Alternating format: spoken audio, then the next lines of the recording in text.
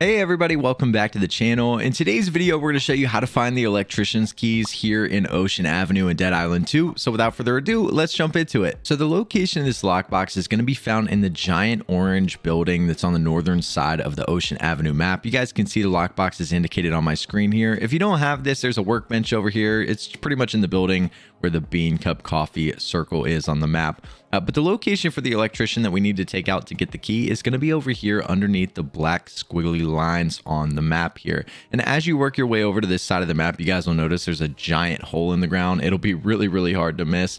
But down here is going to be the faulty electrician, and he's the guy that we need to take out to be able to get the key for the lockbox. All right, so now that we've taken out the faulty electrician, we can pick up the electrician's keys and head back to the lockbox. All right, so now that we're back at the building with the lockbox, in case you don't know how to get there, I'll show you. We just got to work our way up the stairs here. And once we get to the top of the stairs, we're going to go down the hallway and we're going to take the first door on our right.